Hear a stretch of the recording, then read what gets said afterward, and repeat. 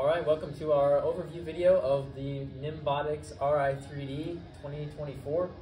I'm here to talk about the hopper and the intake.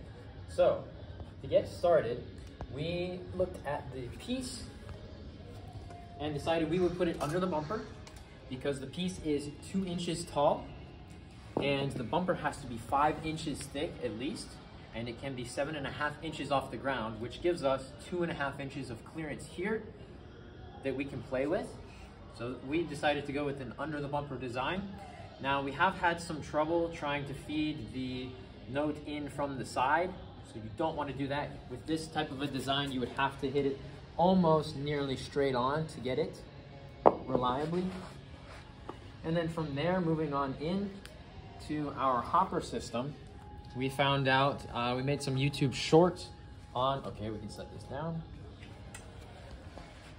on the fact that if you press down on the note, the leading edge of it lifts up, right? So you can see this, you can just slide underneath it. I've seen some intakes from Cranberry, which they have done a fantastic job, so good job to them.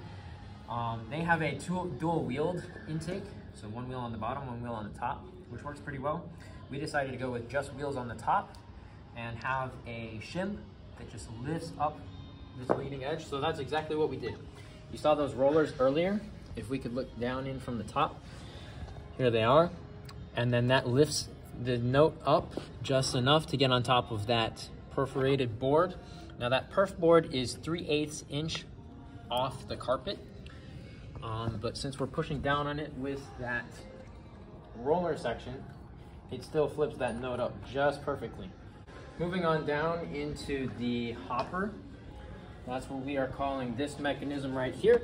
This collects it from these intake wheels here, and then if we can move it up, it feeds it into our next 2 manipulators.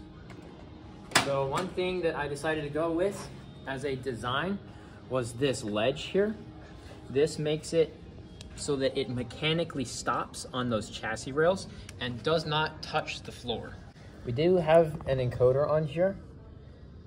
We don't have software up yet for set positions on the other 2 mechanisms that we have, but it's there if and when we use it. So that's our hopper.